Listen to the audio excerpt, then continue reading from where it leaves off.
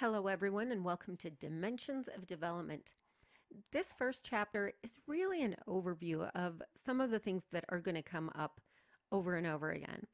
Um, so, really, I'd like you to think about it as is just sort of dipping your toe into the ocean that is child development.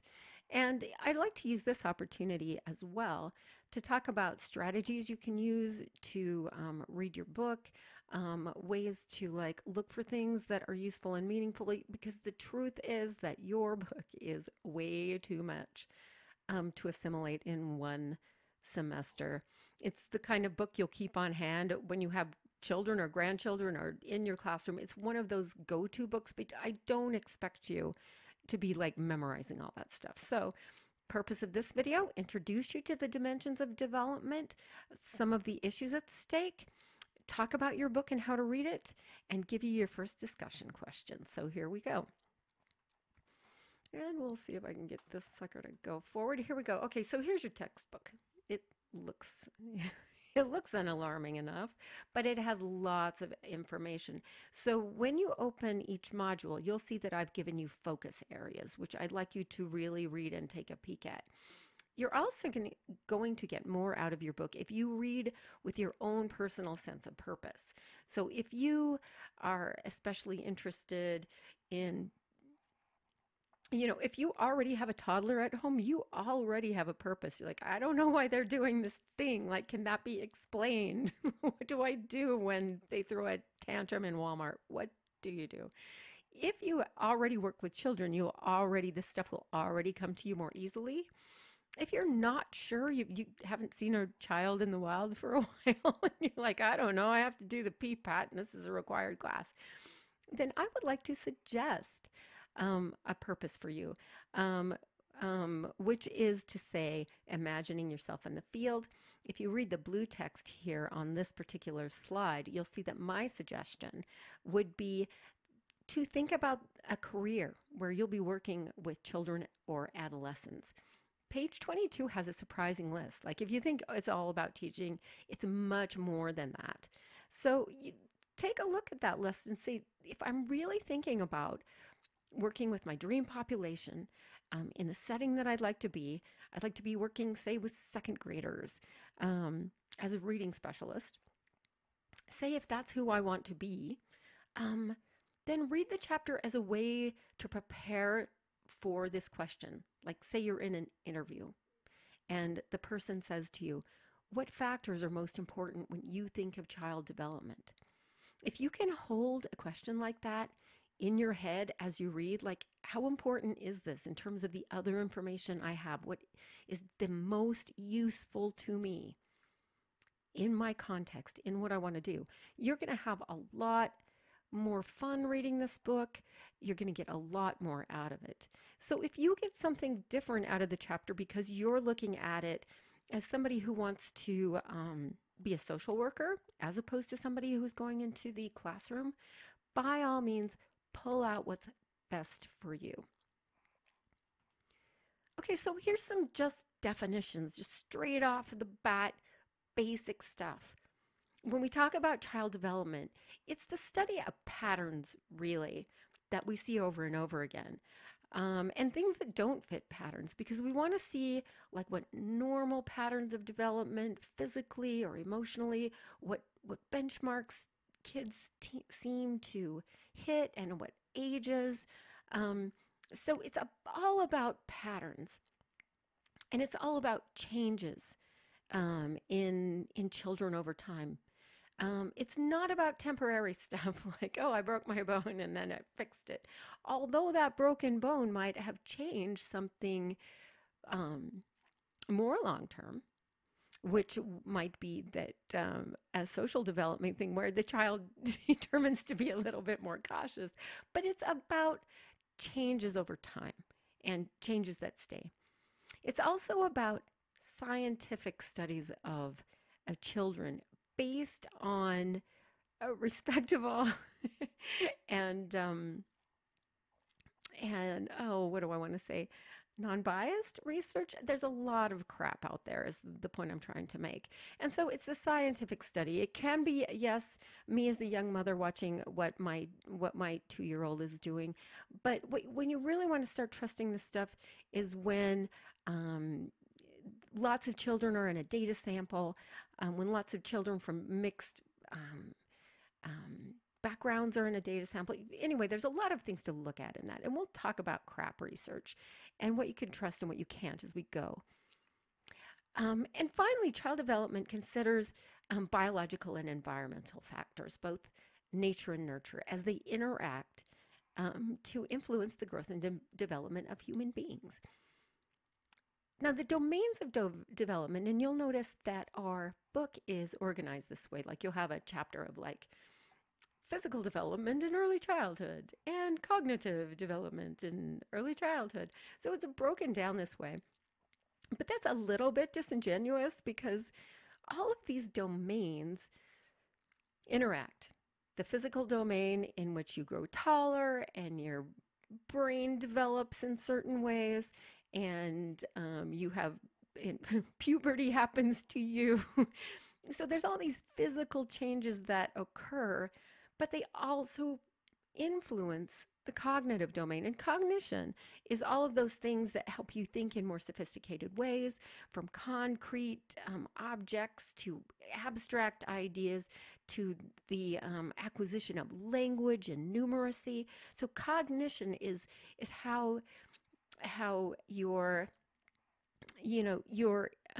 sophistication, the ways in the increasing sophistication of the way you can think. Now, notice if your physical brain is not developing correctly, that's going to have an influence on cognition. And the interesting thing is, cognition also influences the actual physical makeup of the brain.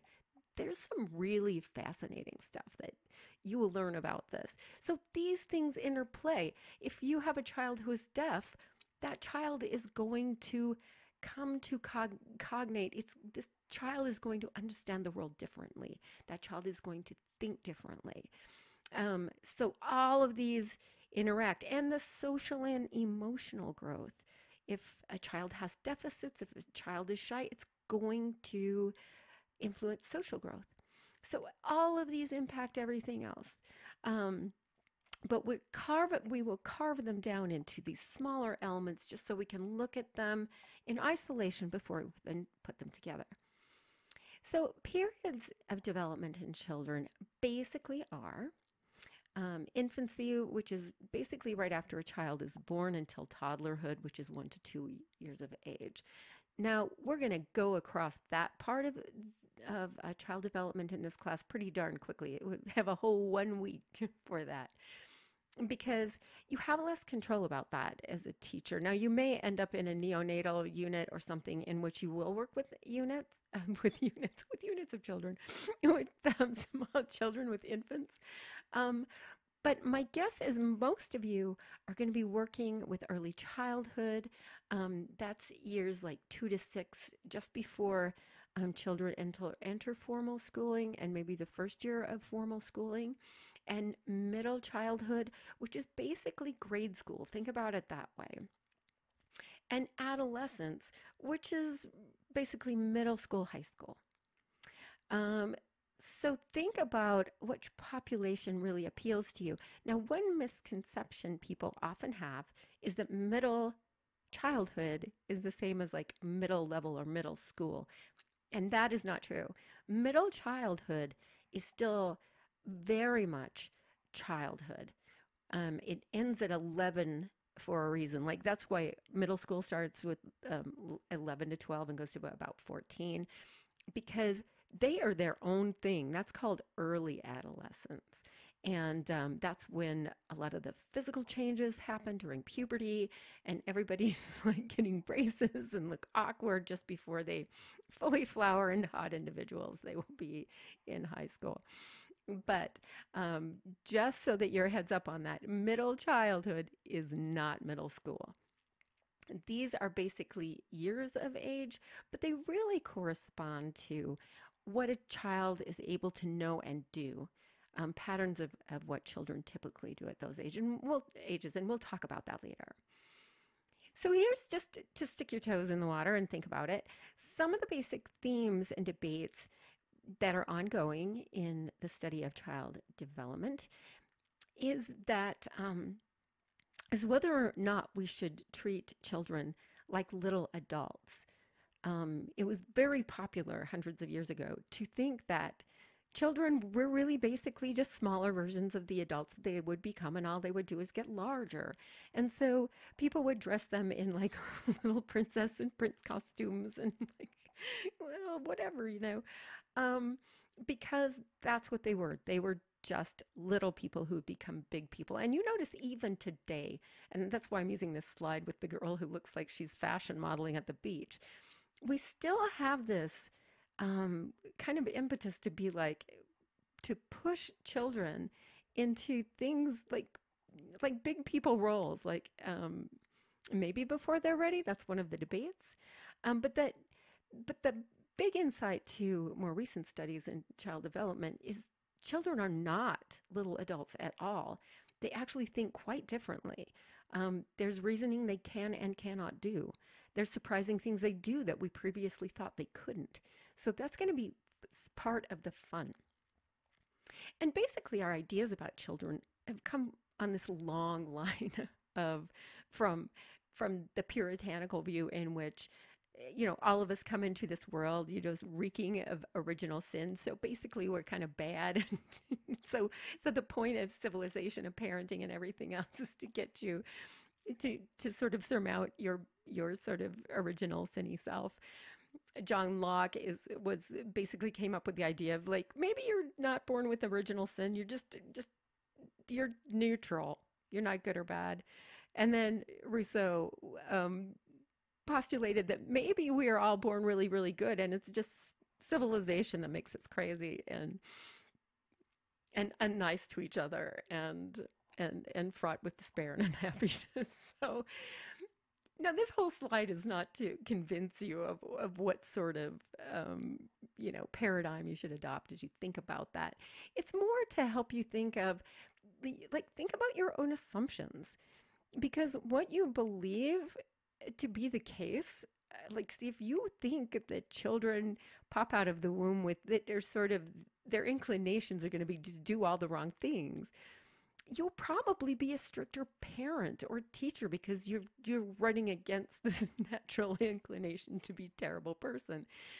So it's worth asking which ones seem true to you, asking good questions about that, because ultimately it informs the way you interact with children.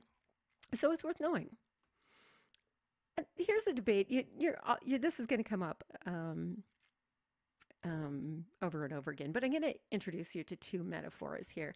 Basically, some child development specialists and theorists think about child development as a series of stages, and that's the picture on the left-hand side, and that would include people like Erikson and Jean Piaget. And they think of once the child passes this one stage, they are really qualitatively different. They have changed. The child has gone from,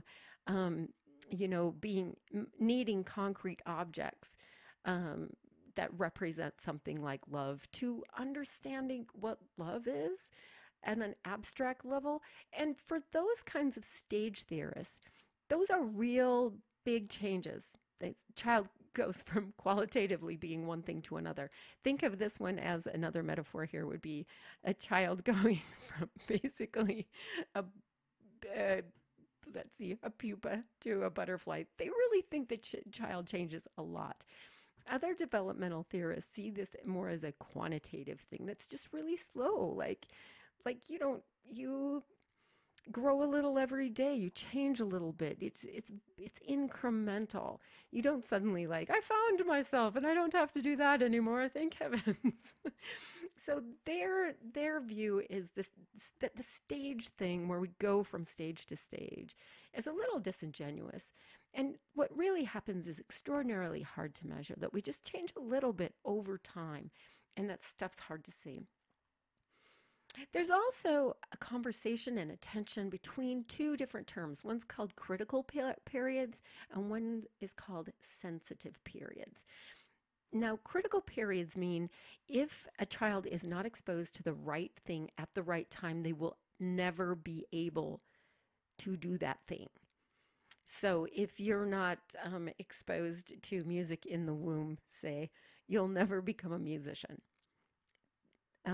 Critical periods mean that the stakes are very, very high for not doing things right. And because we think of a lot of things as critical periods, at least I did when I was reading all of the child development stuff as a new mother, it was making me crazy because I thought everything was a critical period. Like, oh, I don't know if he doesn't roll over by next week, maybe things will bode terribly. But instead, child development theorists have postulated a better word, which is sensitive periods. That there really are these times when, yes, language is easier to acquire at certain ages and earlier on. A second language is easier to acquire earlier on. So there are these sensitive periods, there's periods of readiness, and those are worth knowing about. And granted, there are critical periods for developing abilities. For instance, if I kept a child in a closet and did not speak to that child, there during their formative first 2 years, that child will probably remain nonverbal. Now that's an extreme version, an extreme example, and a sad one too.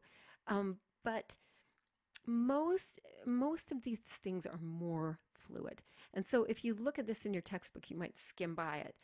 You might think to yourself, what constitutes a critical development period and what is a sensitive period? Because mostly in your classes, in your practices, you're going to be alert to sensitive periods. Like this is a good time to be teaching language, good time to be teaching numeracy, that kind of thing. Um, there's the nature nurture tension, which is, by the way, ridiculous. If you ever find yourself in a class being asked to argue whether or not we are products of our nature, which is to say, our cells and our DNA and our heredity and the environment, like our parents and regions where we grew up, that's a disingenuous argument.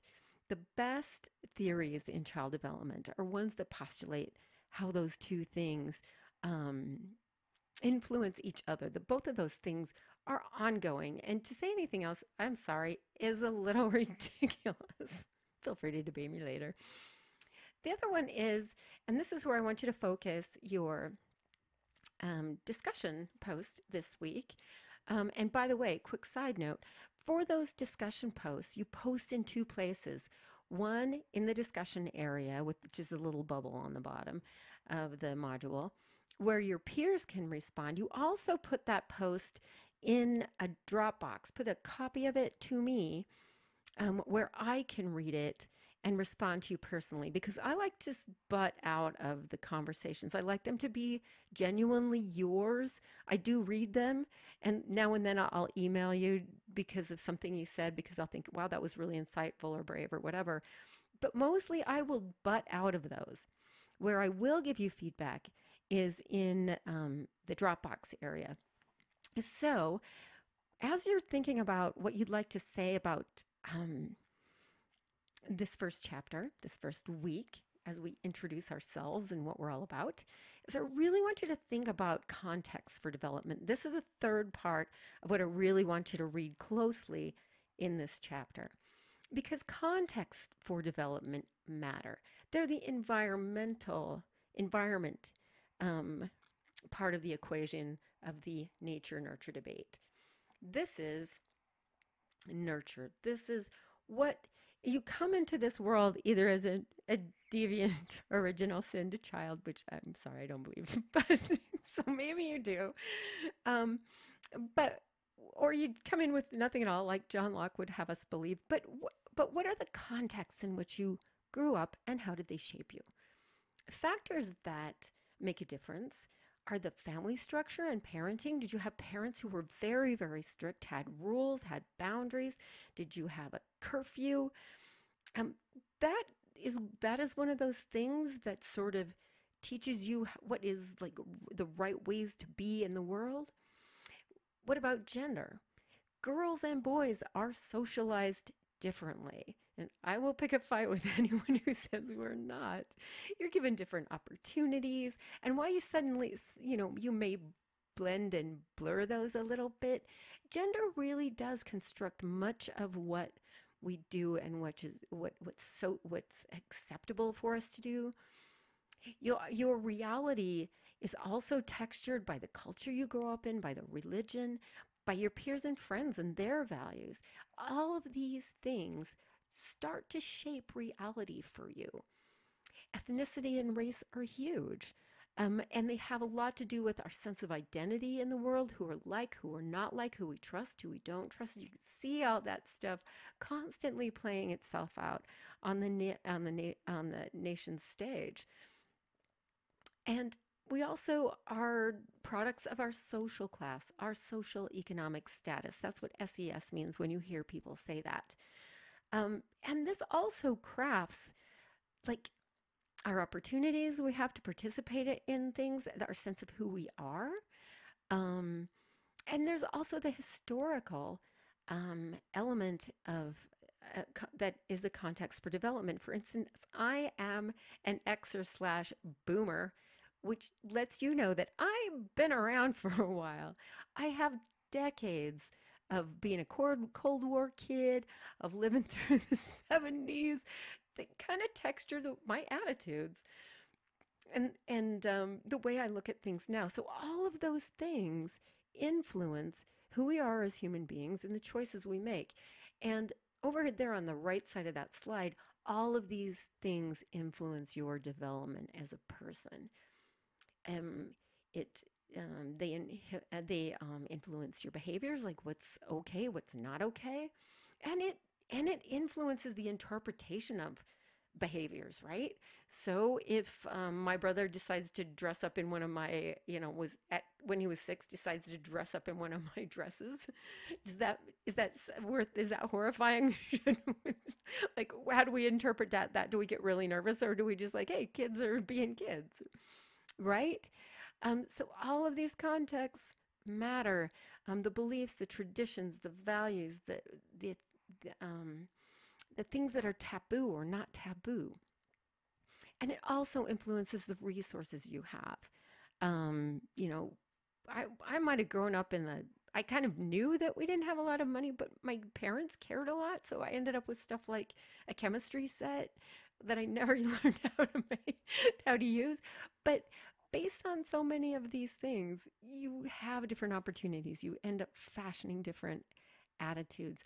And even as this slide, I want this slide to depict, even the changing nature of the family is a really big deal. We have, the nuclear family, which is, something that came out of the Cold War era where you had, your 2 children, your 2 adults. You had your white picket fence and everything. And, definitely heterosexual parents. Um, and we changed a lot, and because change is always uncomfortable, there's always going to be a lot of debate surrounding what is the proper way a family should be. Is our families all different, and is that fine?